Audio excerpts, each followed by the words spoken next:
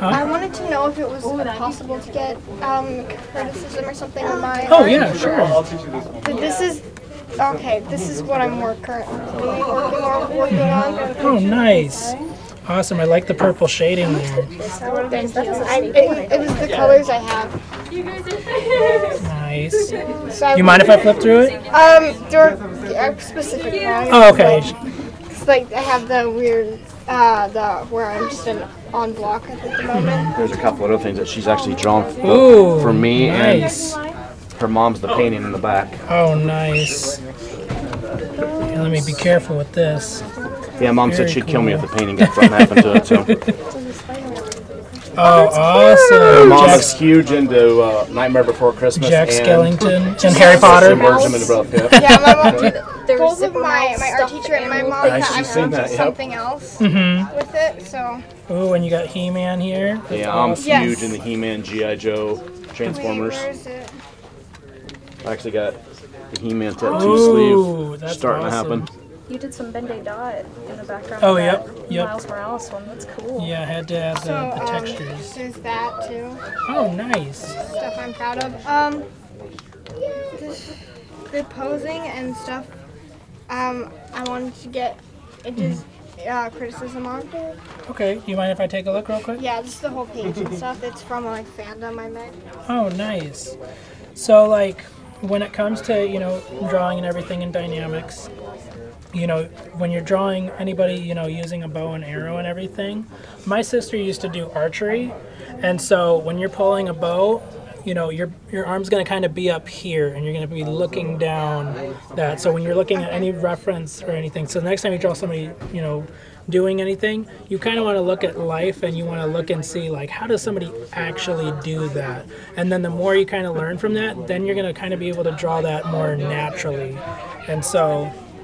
And then one of the other things I would say is when you're drawing, I can see you kind of got, little scratches, and that's part of, building confidence with your lines, is being able to throw lines and being able to have flow. I like my favorite things in lines is like when it's changed, like some lines are like it's thicker and then they're like thin, yep, the thick to thin. So I saw stuff and apparently that gives it like more life to the drawing. Yeah, so. But like I am using a pen. So well, even with pens, so when you're drawing, take a separate sheet of paper and practice just taking your pen or whatever you're using and just try to throw a line, and then just try to keep hitting that same line, because that's a part of when you're inking things. So if you're using pen, you're going to ink. That's going to be the final thing of the drawing. So if you look at different things, like if you look at some of the lines and such, I'm trying to throw one line to make sure that makes the consistent, figure. How many times do you have to do like the same line over and over again? If it's digital, sometimes I'll throw it a lot till I get it right. But if you're doing it traditionally, it kind of forces you to be more confident in when you're throwing that line. And so, that's why when you're drawing, you want to make sure that you have your little separate sheet of paper to kind of practice throwing that line on and practice. Yeah, I have a whole nightstand. The top drawer is just sketchbooks and paper, and the bottom is just videos. Yeah. So and then with the hair, you want to make sure that you want your hair to have flow and everything, so it feels like the direction. So you have that with the coat, but you want to make sure you have that same thing with the hair, so we feel like that direction, and you want to make sure it flows. Yeah, because I wanted to make it this person's going that way, this person's going that way. And I'm not really the best at dimensions and stuff. I just usually draw profiles and all that. But the more you're practicing, the more you're going to get it to. That's why we keep on. Yeah, the more you do it, the easier it's going to become. So like as you're going to, draw more cylinders and drawing and building the figure and such, you want to make sure that you're just, if you want to get better at drawing legs, draw tons of legs. If you want to get better at drawing a full body, just draw, have a whole page of just bodies. My favorite thing to draw is hands. Oh yeah, of course. Is there a joke about there's one Spider-Man artist that couldn't draw hands? It was more that it was Rob Liefeld, and it was he couldn't draw feet. Thank you. Okay, one side is English class. One side is English class notes. This is hands. Oh, those are great. I really like this one. You're kind of paying attention to how the fingers are and everything. Yeah, I basically put my hand up. That one, I'm not the best at knowing like just the different fingers from a more side point of view. So And I try to look at it, but it doesn't exactly. But you know, a lot of the time it doesn't turn out how you want it. Yeah, that's, you know, again, it's just a lot of practice. And so when you're drawing any kind of hands and such, like I said, when you're going to start practicing your lines and everything, try instead of going over and going, because that's what's called chicken scratching. It's a little term that most artists have. Sketching. So when you're sketching, you can kind of focus on doing like quick lines, quick decisions. So that way, if you're looking at your hand, you're just drawing all those things that quickly make up the hand. If you only had a minute to draw it, you would try it's about what you're going to put down and what's the most important in your eyes. And so like when you're doing life drawing or anything like that, you're going to be practicing just getting down those little key bits of information and such.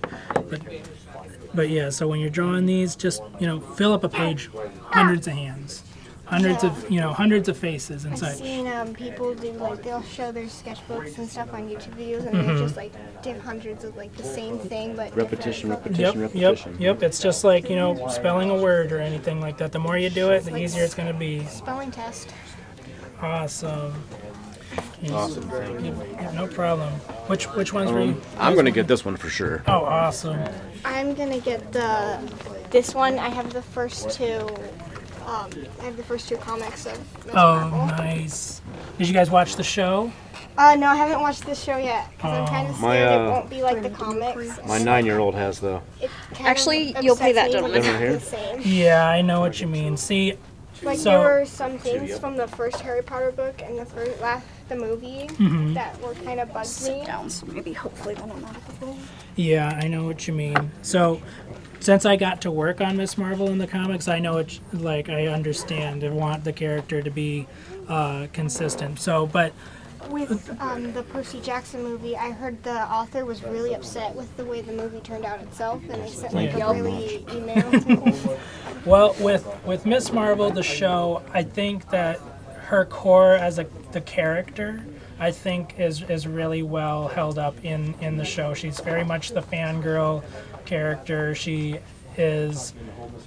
really funny in the show, and so I think it's worth checking out. Even though her powers are not, you know, spoiler alert, her powers are not quite the same, they do mimic a lot of the same principal stuff in it. You know, getting to share knowledge that, you know, I've picked up from a lot of the artists that inspired me, and remembering the first time I met a professional comic book artist, or, you know, getting to even go to a signing where people were, you know, doing this kind of thing.